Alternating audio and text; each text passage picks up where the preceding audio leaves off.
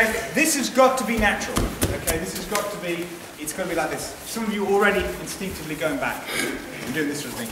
It's not going to happen in real life. It's from here, it's got to be from there, and that's when it shoots off. You don't talk to people like this. People like, we don't, do you? Det er helt naturligt. Der er slet ingen trusler imellem Kenny og mig nu. Der er ingen, jeg står jo ikke starter med ham i kampstand. Så helt naturligt stand, det er derfor det starter. Og først når jeg overtræder så er det på efter. Ja, øvelsen er naturligt for jer. So if you're watching this, and I'm going, I don't want to fight. I don't want to fight you. Okay? You look, he comes into my space. I don't want to fight you. Okay? I don't want to fight you. Okay? Do I look like I'm in the right? Yes? I'm in the right. In that, correct? You're on the right. Yeah. Okay? Now look. I don't want to fight. I don't want to fight. Okay? Doesn't look the same. Okay. So, from here, keep it natural. So as you come into my space, it comes into here. Okay? The person holding the pad must move backwards. Yeah? So you explain that to me, because everyone was doing that. Den der holder, når jeg kommer ind og han begynder at slå, så vil den person skal på baglæns og holder her. Okay? Det er jo ikke naturligt, at en kan slå i hovedet og så går fremad. If I hit him, and he doesn't move backwards, I'm in trouble. Hvis man får fat i en, der er så stor, at hvis man får fat i en, der er så stor, og man slår ham, og så går han et skridt frem, så har jeg et rigtig stort problem.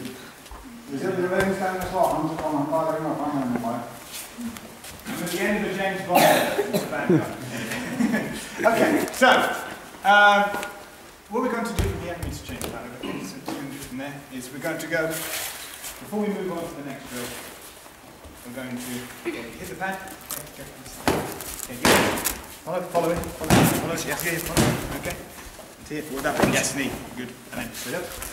Okay. So all I want you to do, you don't have to do it in that order. You just let it follow its natural course. If it wasn't the pad, just do time shots to my head. Bang, bang, bang, bang. Knee. Okay, that's what you're training. Wherever the pad goes, you're letting the target dictate the weapon. You can explain that? Yeah. Det er den, der holder. Skal prøve at følge den som ansigtet vil have gået her. Baglæns, og den, der slår, følger efter. Og hvis den vender sådan her, så svarer det til, den står sådan der, og så er det et knæ, der kommer fra. Han rammer hele tiden. Det er det ansigtet. Han rammer hele tiden ansigt. Forstår I? Og han, der holder, han prøver på at lave ikke den bevægelse, der bare går fremad, men den bevægelse, der kommer her, er ude og holder. Okay? You don't give them a chance to hit back. Og man er ikke at slå hele tiden. Man giver ikke slag, og så ser virker det. Ej, han skal ikke mere.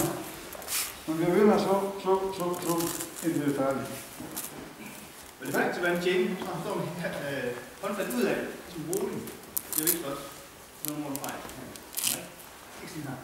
Det tror jeg er naturligt.